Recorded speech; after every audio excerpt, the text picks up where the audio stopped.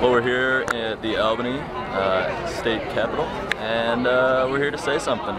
Fracking sucks and we shouldn't do it. We got to protect our water. I am a New Yorker. I was born and raised here in the state. I'm from Buffalo, and I think this is an issue that we should all be paying attention to. And while we do have a moratorium right now, the fact that, or the possibility that we could have fracking after the month of June is scary as can be.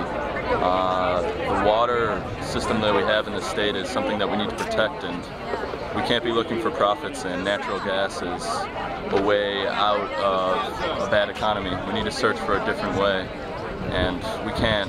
Once the water's toxic, we can't save it.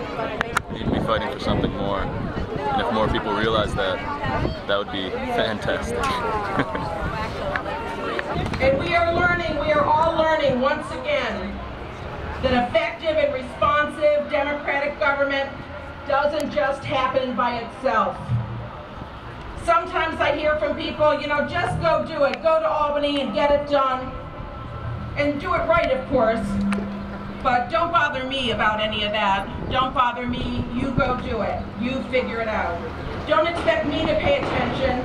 Don't expect me to engage with my government, to study issues, to weigh in. That's your job, sometimes people say to legislators, to the governor. Well, yes, it is my job, but in a democracy, it's everybody's job.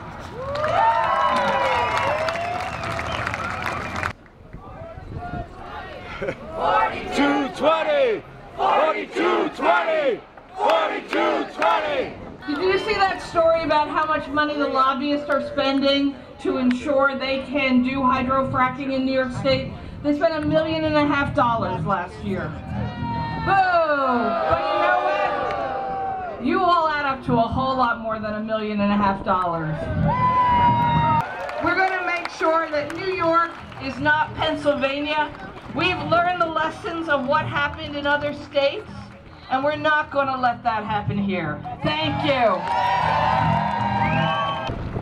They want to convince us, as they do on so many issues, that the role of government here is maybe to tinker with some regulations, maybe to sort of take a look at some things, but mostly they want to convince you that the role of your government is to step out of the way and let them do whatever is in their corporate interest, whatever delivers them a profit, whatever will allow them to produce gas for this economy that has a never-ending need for that. This is your government, this is our government, and in a democracy, we understand that this is not about pitting a single industry against the will of the entire people. This is a matter of making sure that we have policies that will protect all of us, that will be in the best interest of everyone. It's so very, very important that we take a good hard look before we leap. What's at stake is not just a minor bit of activity, but a complete change of land use and potentially the destruction of surface waters and rivers and lakes with frack water mixing with our pure water. That is something that before we in the legislature go forward, and before you allow the legislators, my colleagues, to go forward and give approval, we need to do something about it. For one thing, let me just make an observation. The Department of Environmental Conservation does not have the staff right now to oversee this process. 5 years? Yes! Yes! To know what we're looking at? I think that's prudent. Some are going to say that's excessive. They wanted this approval yesterday. People in hell want ice water. Right. We want pure water. That is the legacy of New York.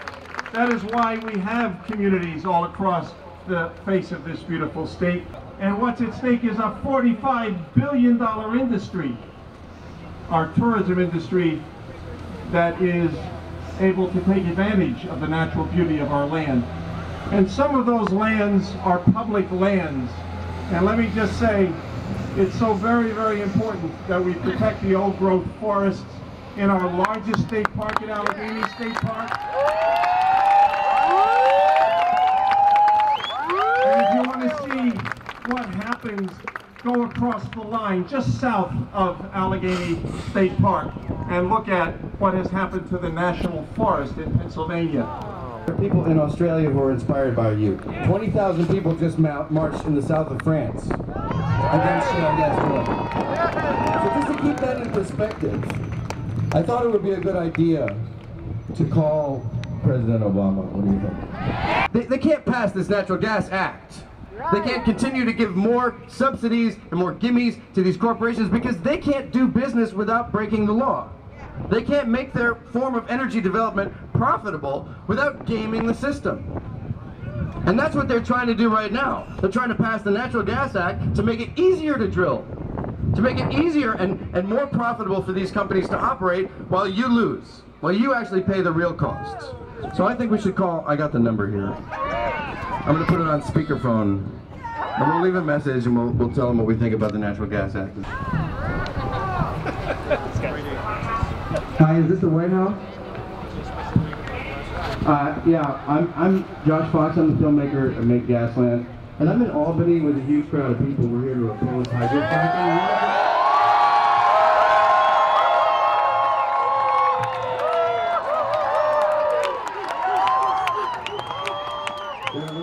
Sorry, they're a little enthusiastic. We also wanted to voice our opposition to the Natural Gas Act.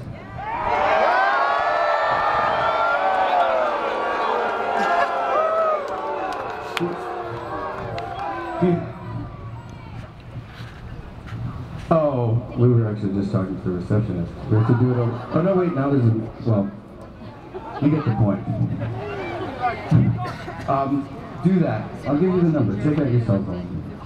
202-456-1414.